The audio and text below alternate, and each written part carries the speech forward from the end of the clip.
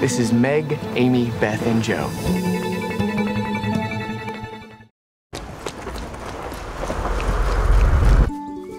I'm working on a novel. It is a story of my life and my sister's. Make it short and spicy. And if the main character is a girl, make sure she's married by the end. Ow, Joe! I want to be an artist in Rome and be the best painter in the world. That's what you want too, isn't it, Joe, to be a famous writer? Yes, but it sounds so crass when she says it. My girls have a way of getting into mischief. Well, so do I.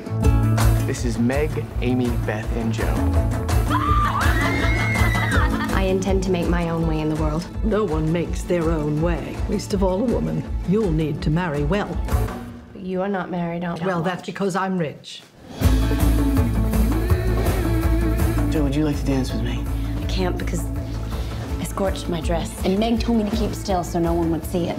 I have an idea of how we can manage. Joe is a lost cause. So you are your family's hope now. I believe we have some power over who we love. It isn't something that just happens to a person. I think the poets might disagree.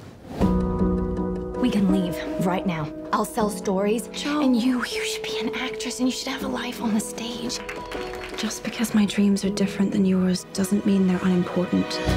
I have loved you ever since I've known you, Joe. I couldn't help it. It would be a disaster if we married. It wouldn't be a disaster. We'd be miserable. Joe, I'd be a perfect saint. I can't. A new play written by Miss Jo March.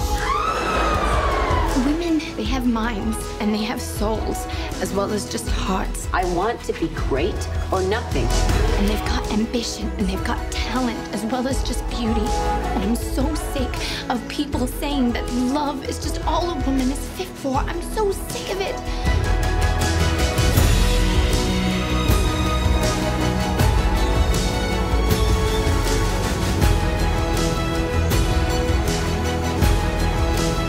There are some natures too lofty to bend.